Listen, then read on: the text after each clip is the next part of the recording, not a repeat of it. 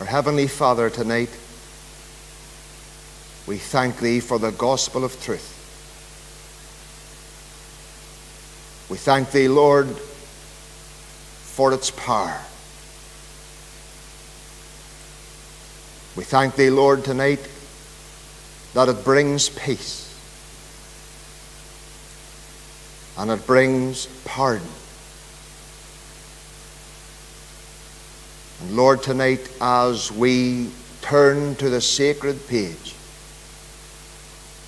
may we hear, Lord, Thy voice and breathe, Lord, tonight that hush of eternity over our gathering just now. And as we seek tonight to present Christ as the only Savior of sinners, may, Lord, tonight sinners look and live, because it's through our Savior's name we pray. Amen.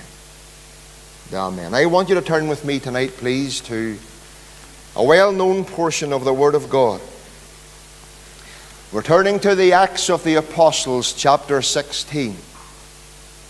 The Acts of the Apostles, 16. And I want you to come down with me, please, to verse number 22. And it's here where we commence our scripture reading tonight. The Acts of the Apostles, chapter 16, and verse 22. And the multitude rose up together against them, that's Paul and Silas. And the magistrates rent off their clothes and commanded to beat them. And when they had laid many stripes upon them, they cast them into prison, charging the jailer to keep them safely, who, having received such a charge, thrust them into the inner prison, and made their feet fast in the stocks. And at midnight Paul and Silas prayed, and sang praises unto God, and the prisoners heard them. Now, do you notice that, child of God? Others were listening to Paul and Silas in difficult times. They could tell these men were different, because in spite of the pain and in spite of the circumstances, they were still able to sing, and they were still able to praise, and they were still able to pray. And the rest of the prisoners heard them. How do they hear you, child of God? Too many Christians go about moaning. They go about yearning, and whinging about this and whinging about that and whinging about the other thing. And there's nothing enticing for the sinner. But I'll tell you this, in the prison cell that night, with their feet in the stocks and their backs lashed open and the blood pouring from their wounds, man, they were able to sing, and the prisoners heard them. Do you know something, friends, tonight? There's people that wouldn't even open a Bible. But I'll tell you this, they'll watch you, and they'll watch me, and they'll listen to you, and they'll listen to me to see if there's anything different. Oh, the prisoners heard these pair all right. And they weren't moaning and groaning, they were singing and praising. And I believe that took an effect. Verse 26, and suddenly there was a great earthquake, so that the foundations of the prison were shaken. And immediately all the doors were opened, and everyone's bonds were loosed. And the keeper of the prison, awaking out of the sleep, and seeing the prison doors open, he drew out his sword and would have killed himself, supposing that the prisoners had been fled. But Paul cried with a loud voice, saying, Do thyself no harm, for we are all here. And then he called for a light and sprang in and came trembling and fell down before Paul and Silas and brought them out and said, Sirs, what must I do to be saved? And they said, Believe on the Lord Jesus Christ, and thou shalt be saved, and thy house. And they spake unto him the word of the Lord, and to all that were in his house.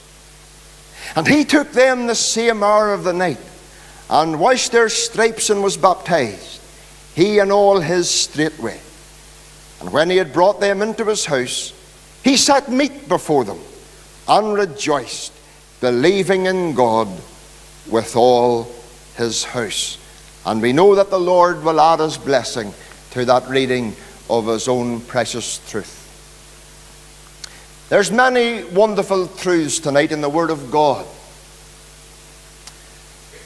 But there's one truth tonight in the Word of God that actually brings us into the heart of God. One truth that brings us into the very heart of God.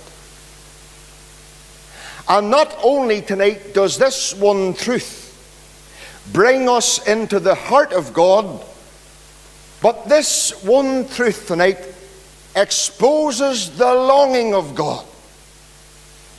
The longing of God that lays deep within the heart of God. Now, what's the longing tonight that's within the heart of God? Well, I'll tell you where that truth is found. You don't turn to it. I'll do the reading and I'll do the quoting. It's 1 Timothy chapter 2 and verse 4. Do you know what 1 Timothy chapter 2 and verse 4 says tonight? Concerning the heart of God, concerning the longing of God. Do you know what it says?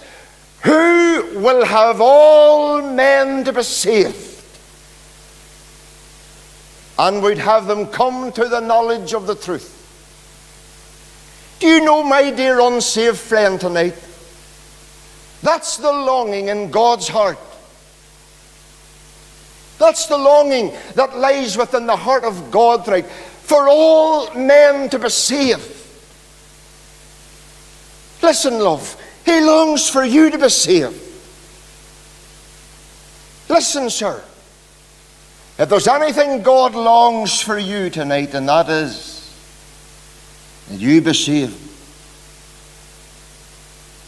You see, my dear unsaved friend tonight, God is not willing that any should perish, but that you would come to repentance.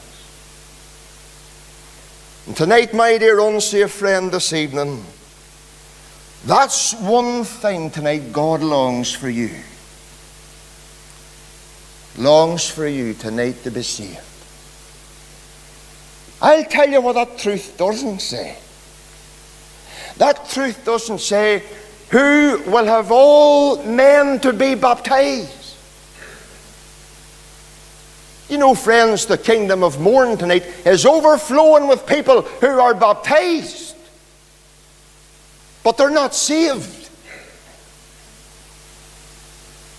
And the longing of God's heart tonight is not having all men to be confirmed. I'll tell you, friends, the whole country's coming down with people who are confirmed, but they're not saved. You can be baptized and not saved. You can be confirmed and not saved. I'll tell you another thing, friend, what this truth doesn't say. This truth doesn't say tonight that the will of God is that all men to be religious. You can be as religious as anything and still lost. My friend, tonight, the will of God tonight, the longing of God that lays within the heart of God tonight is that all men be saved. That's all men. That's the scope. That's the scope tonight. All men. It doesn't matter who you are, what you've done tonight, where you're from. All men. You know, friends, this evening, that's the wonderful message of the gospel. It doesn't matter tonight what you've done. God's not willing that you should perish. God longs for you to be saved. Boy, you think of Saul of Tarsus tonight, the hater of Christians. The one who went about in a soaring rage, putting Christians to prison. The very man who held the cloaks that put of them that stoned Stephen to death, even though he was so wicked and so sinful and so cruel, yet it was God's will for him to be saved, and God did save him. I think of the dying thief that day, the scoundrel of society that he was. Yet it was the longing of God's heart that he would be saved. Do you know what's lovely about the gospel tonight, dear? It's the longing of God's heart that you be saved. And for you to come to the knowledge of the truth tonight. There's something about the knowledge of the truth tonight that sets men free. The Lord Jesus himself said in John chapter 8 and verse 36 or 37, he said, "Ye shall know the truth, and the truth shall set you free." The truth tonight that God is love. There's a lot of people tonight in the prison house of loneliness. Do you know, friends, this evening in the Kingdom of Mourne in the north of Ireland, it would surprise you how many people feel unloved and unwanted. But yet the knowledge of the truth says this evening, God is love. And you think, Lord, friends, this evening of other wonderful truths that sets men free. Him that cometh to me I will in no wise cast out. And I'll tell you, that's a wonderful truth God wants you to come to know.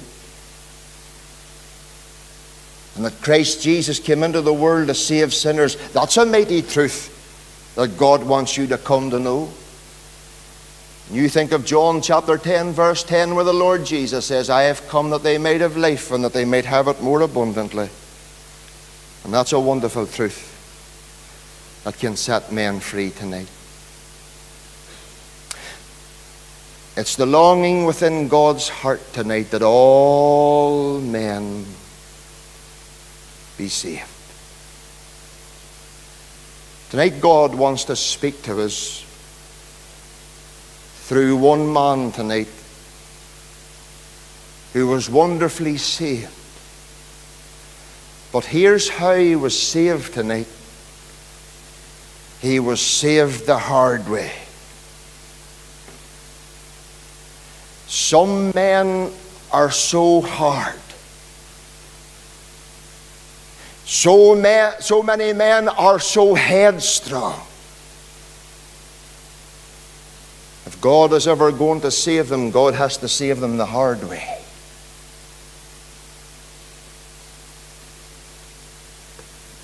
You know, friends, God will never let a sinner go to hell too easily. And sometimes God has to do terrible things to open our ears. God wants to speak to us tonight about one man who had to be saved the hard way.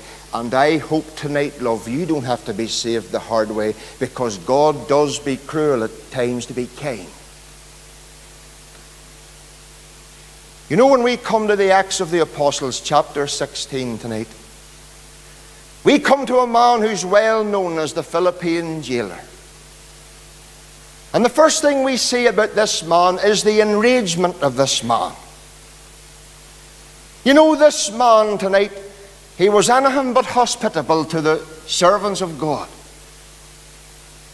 You take a look there at verse 24, it says, "And who, having received such a charge, thrust them into the prison, into the inner prison, and made their feet fast in the stocks." You know, here's a man tonight. He had no time for the servants of God. This man had no time for God. Do you see a man who has no time for God? And a man who has no time for the servants of God, that man has no time for a soul. Wonder, is that you tonight? Oh, we're glad to have you at this gospel meeting tonight. But maybe tonight you're like this man this evening. You've no time for God. People has tried to talk to you. People has tried to witness to you. But you've no time. No time. And my friend, a man or a woman who has no time for God or no time for the servants of God have no time for their soul. And that's an awful way to be. You know, friend, tonight you have a soul that very soon through death may be taken from the body and ushered out into eternity. And if you're not saved tonight, if God longs you to be saved, you're going to go down into the very torments and fires of hell.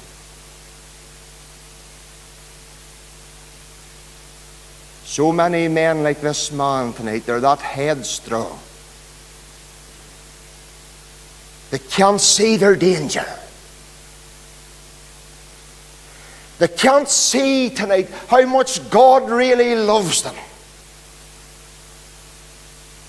And here's a man tonight. He was enraged with these men. I would say this man knew all about these men who were going about telling people they need to be saved. He heard about these two fellas going about preaching the gospel. He thrust them into the inner prison and he locked the door and he put them in stocks and locked the door, and that was the end of it. Well, that's what he thought. You know, this boyo was a tough boyo. A real hard man. You always tell a hard man when you see one. You know, he's all shoulders and head. He's like a walking hardware shop. Hard as nails and thick as a plank. But this man tonight was hard. And this man was tough. Do you know the toughest and the hardest men I've ever come across? Religious people.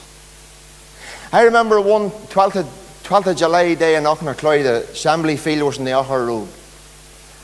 1996 it was, and I had this fella come over to me and he started getting into a real rage about Drumcree and all the rest of it, and what the unionists should do and what this and should do and what this and that and the other thing. And I got the whole rundown of what was going wrong in the country. And I said, Noel, do you know what our wee country needs? It needs Christ. That's what it needs. It needs Christ. Do you see the moment I said that? I never saw a bowler hat disappear as quick. He went into an awful rage, this wee loyal boyo. I just walked away. He went into a rage. Why? Because I mentioned to him his need, the country's greatest need is Christ. And he went into a whole rage. The same wee boy that stands up on the 12th of July for God and Ulster. There's no time for God, half of them. But I'll tell you this, friend, here's a man tonight. He had a cold face. He had a hard heart. He walks into the prison house and he sits down and he puts the feet up and he gives himself a bit of a grunt. He falls off to sleep. It's just like any other night. The enragement of this man. This man who had no time for God. No time for a soul. And he goes to sleep just like any other night. But then tonight there's the encounter of this man. And I'll tell you something now, it was an encounter he wasn't expecting. Because you know what you read there in verse 26? It says there, and suddenly there was a great earthquake, so that the foundations of the prison were shaken, and immediately all the doors were open, and everyone's bonds were loosed, and the keeper of the prison, awakened out of his sleep, and seeing the prison doors open, he threw out his sword and would have killed himself, supposing that the prisoners had fled.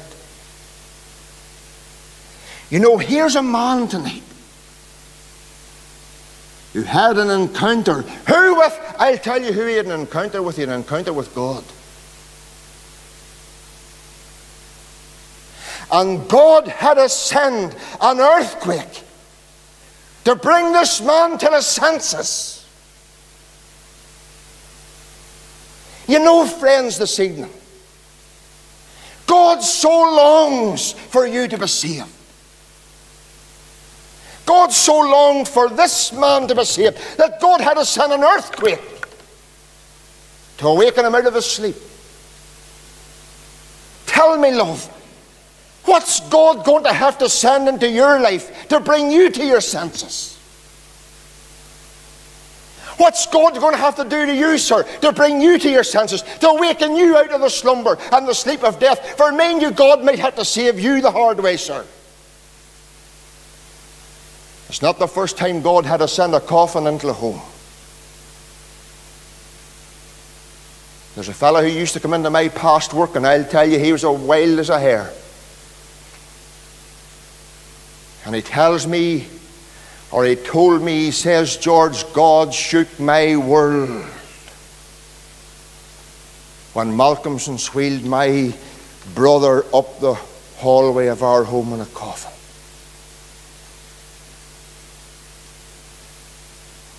He says, I thought I was a hard man. And the wheel they wheeled my brother in. I'll tell you, friends, tonight, don't you ever mess with God. Who hath hardened himself against the Almighty and hath prospered? Nobody.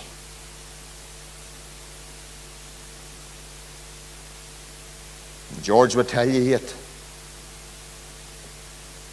It was the sight of the coffin coming in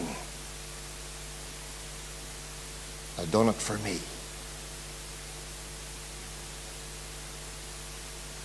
God might have to touch the body, love.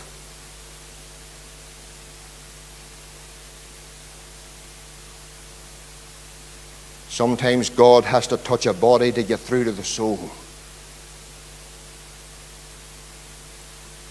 How many men do I know tonight, and they're in heaven?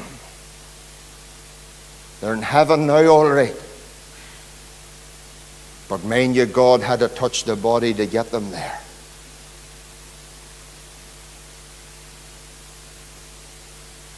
I know others,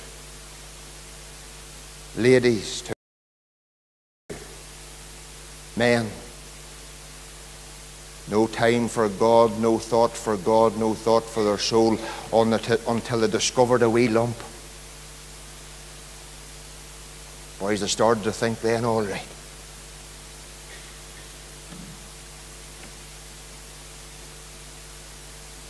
And that's why sometimes God has to speak loud.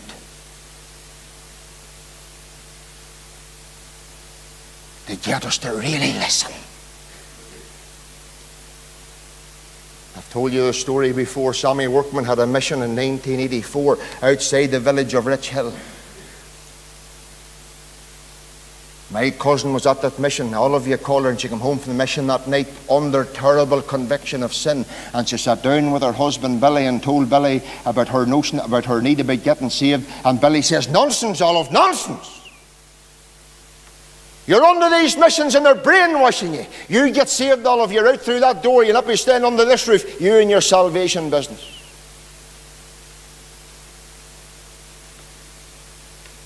That was 1984. 1991, Billy took a wee cough.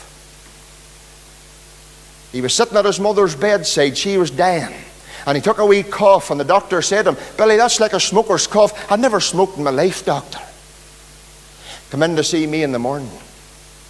Billy went in to see the doctor in the morning. The doctor sent him to hospitals for tests, and the tests come back cancer in the lung. And shortly before Billy died,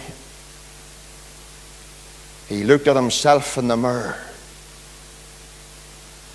And what he saw in the mirror awakened him.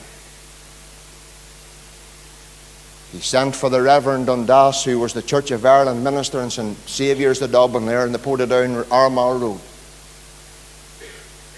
The same man who was going to chase the wife if she ever got saved said to the wee minister, "Mr. Dundas, I know I haven't long left and I'm not ready."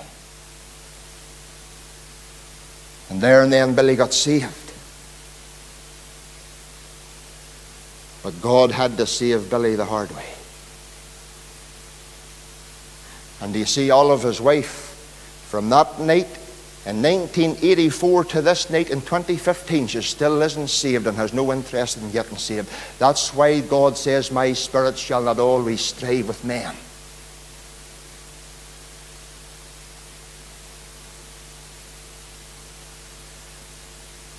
This man's enragement, this man's encounter. Do you know God brought this man so low? This man was talking about contemplating suicide.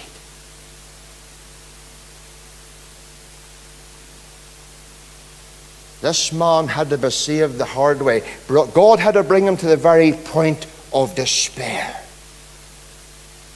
Is that the way God's going to have to bring you, love? You've heard it week in and week out. But you be careful. You be careful. Because God does terrible things to get us to look up. And God does terrible things to get us to think. Because He longs for you to be saved. This man's encounter. But look at verse 30, because you've got this man's inquiry. Look at verse number 30. What does it say? It says in verse 29, "Then he called for a light and sprang in and came trembling and fell down before Paul and Silas and brought them out and said, 'Sirs, what must I do to be saved?'" Do you know, here's a man, 2 minutes before 12, he had no time for God, no thought for God, no thought for a soul. And at 2 minutes past 12, he's on his knees. "Sirs, what must I do to be saved?" That's how suddenly it can happen. That's how quickly God can bring you down. That's how quickly, friends, God can bring you to that hurtful place. He didn't say, "Sirs, what's happening?" He knew what was happening.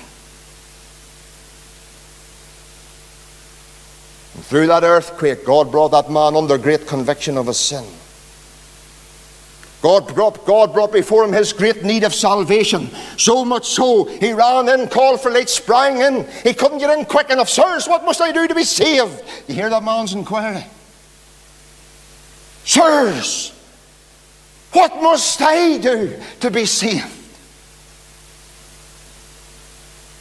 I'll tell you, friend, he wasn't tough now. Sure he wasn't. God turned the tough man into a trembling man. He's trembling now.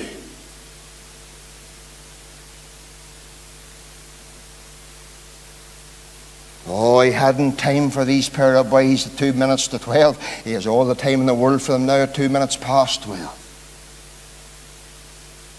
Hasn't he? "Sirs, what must I do to be saved?"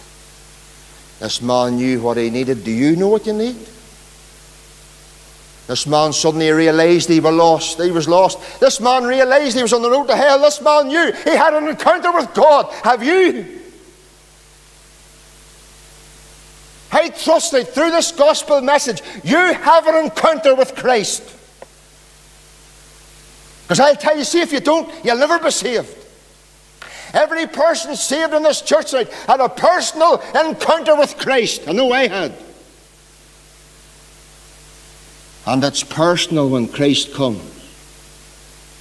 Because this man here now didn't give two hoots about anybody else. The only one he gave two hoots about was himself. "Sirs, what must I do to be saved? Sirs, what must I do to get right with God? Sirs, what must I do?" That's his asking. But verse 31, you've got their answer. "Believe on the Lord Jesus Christ, and thou shalt be saved, and thy house. Listen, unsaved friend, I'm standing in this pulpit, and I'll not make it any clearer because I can't. You know how you to be saved this evening? You need to believe in the Lord Jesus Christ and be saved. Believe on the Lord Jesus, and thou shalt be saved. You need to believe tonight you're a sinner. If you don't believe that, you'll never be saved. But you need to believe in the Lord Jesus Christ as the only Saviour of sinners. That was the plea. Believe on the Lord Jesus Christ. But here's the promise, and thou shalt be saved. Unsaved friend this evening, believe in the one who went to the cross. Believe in the one who went to Calvary. Believe in the one who suffered the just for the unjust, that he might bring us to God. Suffer the one who suffered the anguish and the agony of the cross. Believe in the one who shed his precious blood. Believe in the one who cried, it is finished. Believe in the one who bowed his head and died and tasted death for every man. Friend, don't you believe in any church? Don't you believe in creeds? I tell you, people's going to hell wholesale because they're believing in creeds and believing in catechisms and believing in all that nonsense of the day. Believe in the Lord Jesus Christ and thou shalt be saved. The one who died on the cross, the one who suffered on the cross, the one who bled on the cross, the one who died on the cross, the one who was taken from the cross. Glory to God, he's not on the cross. And the one who was buried in the tomb. And on the third day he rose again. And thank God tonight he's a living Saviour, and tonight he's here in the presence of his Holy Spirit. And he's saying to you, believe on me, and thou shalt be saved. You know, I want to finish with this wee last bit. This man's excitement. Oh, I love this bit. This man's excitement. Verse 33, and he took them the same hour of the night, and washed their stripes, and was baptized, he and all his stateway. And when he had brought them into his house, he set meat before them, and rejoiced, believing in God with all his house. Boys, what a night this was. I'm sure this man's wife saw some difference, you know. Normally every morning he was coming home mumbling and grumbling and groaning. Now he's coming home this night whistling and dancing, rejoicing in the joy of sins forgiven. That's how I went home that night 30 years ago, 85. A good year, that's right. I remember that night in the Church of Ireland Church. That night I came to know the Lord Jesus as my Saviour. I came to Jesus as I was. Weary, worn and sad, but I found in him a resting place, and he has made me glad. And I'll tell you, he had made me glad that night. So glad, I didn't know whether I walked home, floated home, or flew home. Glory to God tonight. There's joy in knowing sins forgiven. There's joy in knowing him. There's joy in knowing there's a home in heaven one day to be with him. Boys, no wonder this man was rejoicing. I can tell you, friend, you can go home like this man tonight. I don't care why you go home dancing the Highland jig or not, boy. Sure, you've everything to rejoice about when you're saved. I'll tell you, this man's excitement can be your excitement tonight. But I'll tell you this man had to be saved the hard way. God had to break him before he could save him. That's how much God longed for that fella to be saved. And he longs for you to be saved too, sir. And you be careful.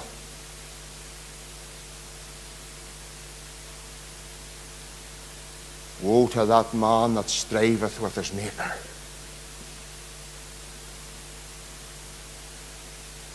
God loves you too much to let you go to hell too easily.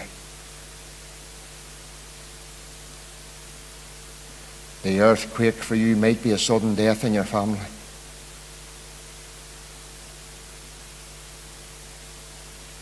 Terminal illness maybe.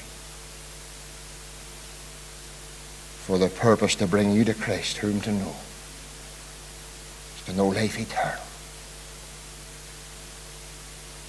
'Twas grace that taught my heart to fear. And grace my fears relieved. How precious did that grace appear the hour I first believed. Jailhouse conversion. Saved. Aye, but saved the hard way.